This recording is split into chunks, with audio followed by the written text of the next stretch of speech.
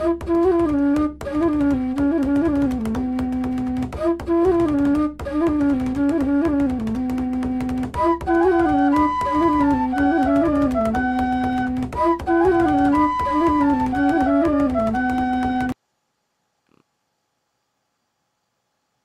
and welcome to Puppet and the Movies, the only movie review program hosted by a puppet.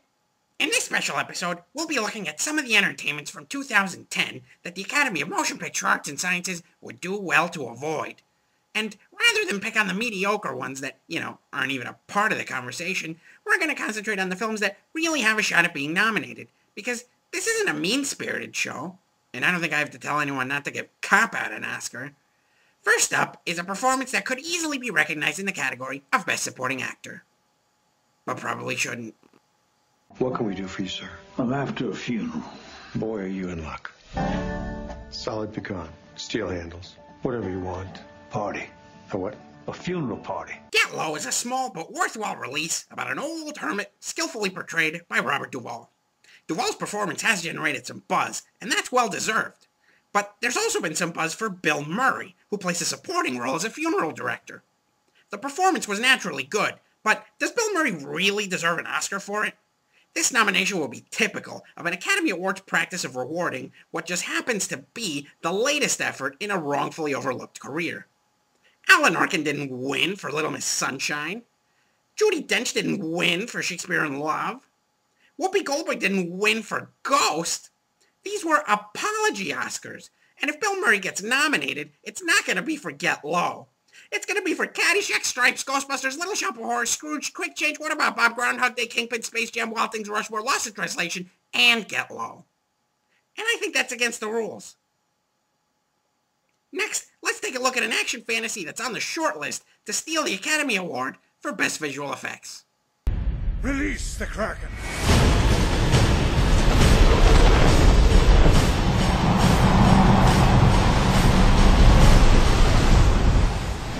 Clash of the Titans is a fun popcorn movie, which means you eat popcorn when you watch it. This is a term of derision indicating that the film is unchallenging to your viewing sensibilities. I don't really make the distinction because I like popcorn with every movie. In this case, the movie's primary value is that it transports you to a fantasy land filled with monsters, and then Sam Worthington fights them. But they just use computers for everything. The original Clash of the Titans in 1981 was done with stop-motion puppetry by animation legend Ray Harryhausen. I understand not using puppets for something like Tron Legacy. That movie actually takes place in a computer, so I get that. But no puppets at all? In a remake of a Ray Harryhausen movie? They didn't even use the owl robot. And they had it because Sam Worthington throws it in the trash. When we come back, we'll look at two more to forget, including my pick for this year's Adequate Ensemble.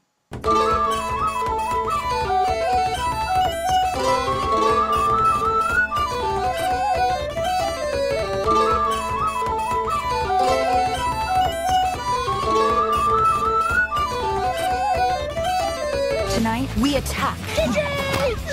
Welcome to the Resistance.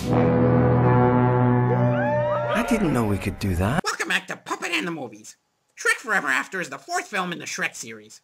It's not bad. I liked it. But look, 3 movies are going to get nominated for Best Animated Feature. 2 of them are going to be Toy Story 3 and How to Train Your Dragon. And one of those is going to win. So the third nominee is going to be just that, the third nominee. Might as well give it to a movie that isn't already a household name.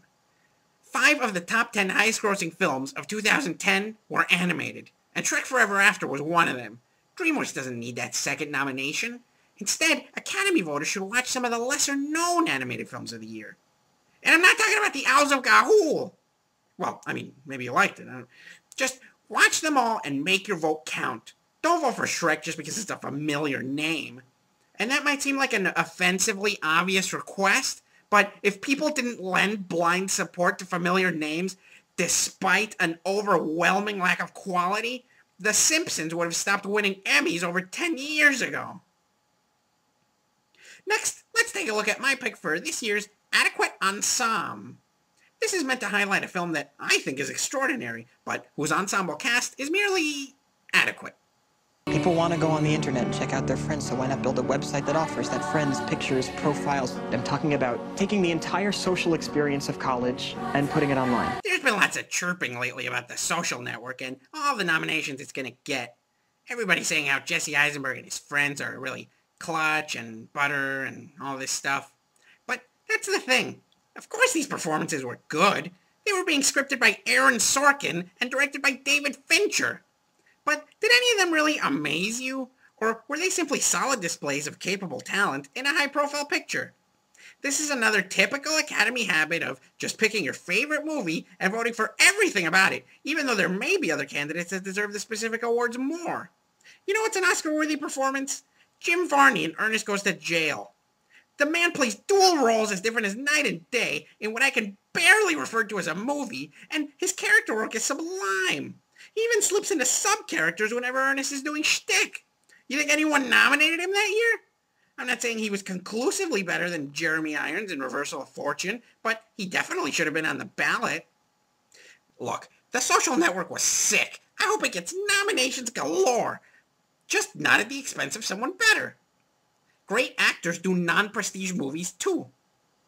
That's it for this week on Puppet and the Movies. And before we go, I'd like to also add that I don't think James Franco should be recognized at all this year, because he's hosting the ceremony, and if he's nominated for Best Actor, he's just going to give it to himself and not show anyone the envelope.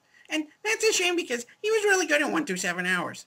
Maybe next year they should get a host who doesn't have a conflict of interest. I would suggest Kermit the Frog, but there's a new Muppet movie coming out, and I expect a full award sweep. Until next time, the Puppet Theater is closed.